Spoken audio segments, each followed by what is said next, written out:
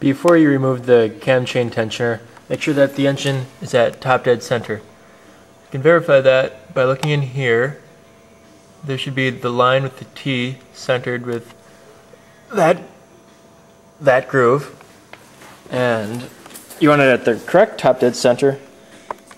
That's verified by all the cam lobes pointing away from the center of the engine. So you can see here, that points away, and that one right there points away. Loosen the center bolt, it's 12 millimeters, and then take out these two bolts, they are 10 millimeters. This assembly right here is the cam chain tensioner. If you need to, lightly tap on this tab and it should pop off. After you have clean rags stuffed in the abyss of doom, next thing to do is loosen the 8 cam bolts. Do it in several passes, loosening each one a little bit until they're loose, and then you can unscrew them the rest of the way by hand. The way I'm going to do this is remove 2 of them, put them in their respective places on the shim sheet, and yeah. This is what the dowel looks like that is rumored to fall into the abyss of doom at the most inopportune moments. So if one of them or both of them stay in place, like right there, you are good to go. If one of the dowels is stuck in the cam cap, just tilt the cap a little bit so that you can slip a finger in there and then pull it out. Then you can, once you get it out of the cap, just put it back in its little place. One less part to worry about. Push them down all the way so they don't jump out at you. Do the same thing with the back ones, minding the rod right there. After you get the cam caps off, and I have to rub it in, I was really lucky. All 4 dowels on the left side were stuck into the engine, so yay for me. If you have a 96 or later model, you got this chain guide. So to get it undone, there are 3 bolts. 2 of them are down there, and 1 is right there. They're all 8 millimeters. Loosen those and take the guide off. The 2 bolts on the left side of the chain guide are long and they won't easily fall out when you undo them. However, the small one on the right side is small, and if you just sort of take the socket off, it will fall and you will be mad. So once it's pretty much out, just grab a hold of it and hang on and pull it out all safe and sound. So you don't end up in a world of hurt, get a piece of wire, and I'm using a shop cloth to protect the chain from the wire. Make sure it's supported up so that when you take the camshafts out, the chain doesn't fall down there into the abyss and you have to go fishing around for it. After the chain is supported, I've already got one out just to see how easy it was.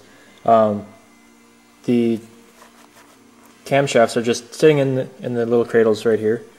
So just pull the chain out of the way and lift it up and pull it out.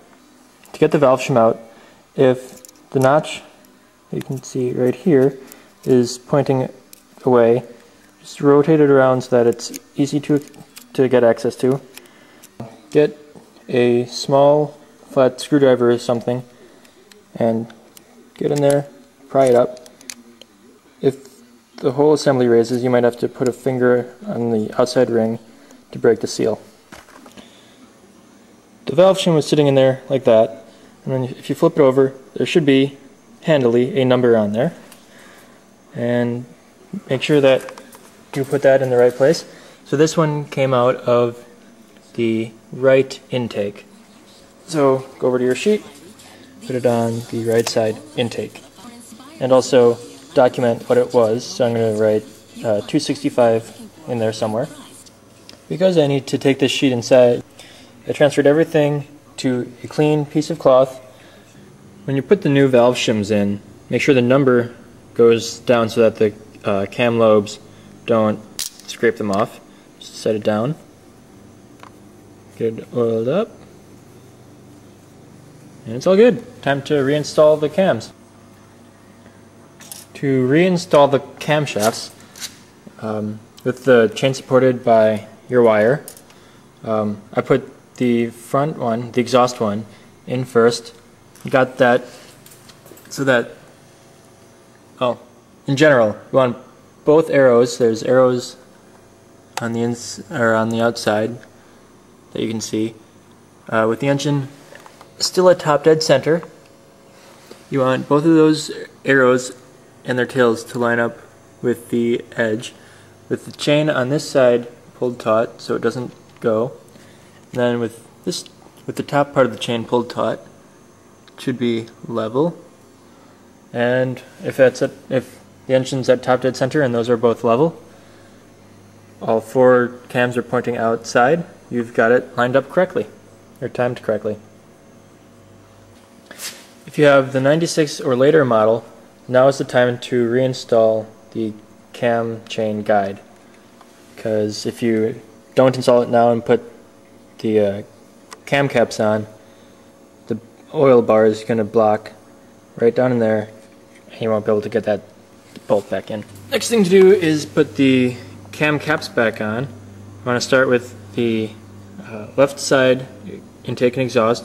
It's got the oil pipe on there, so what you have to do is lower them both down equally with the oil pipe and go from there. Once the left cam caps are installed with the oil pipe, put the bolts back in and just finger tighten them for now. After you get the right side cam caps in place and finger tightened, you need to seat the camshafts by tightening these 2 bolts, so the forward bolt on the left intake and exhaust and the rear bolt on the left intake and exhaust. Tighten them lightly. Now do the same thing but on the right side. So the front 2 bolts tighten lightly, and then the rear 2 bolts tighten lightly.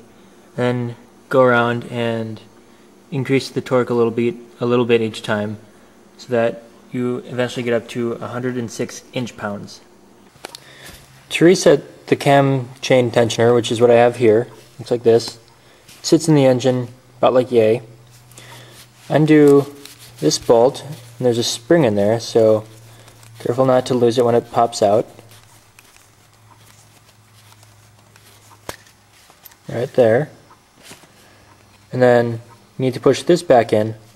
There's a little lever right here. It's just a ratchet. After the cam chain tensioner is back in, tighten these 2 first, and then put in this top one, or this further out one, the bigger one, with the spring in it and the washer. Put that in. You should hear a couple clicks. That's just the plunger going in and tensioning the chain. Give the engine a few cranks slowly. Which might be like this. Turn it over a couple times. Watch up here.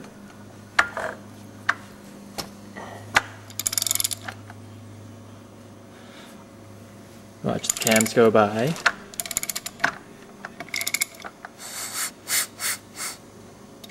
And after those pop back out, you are close to top dead center. So that's when you come back in here. Also keep an eye on the arrows in there.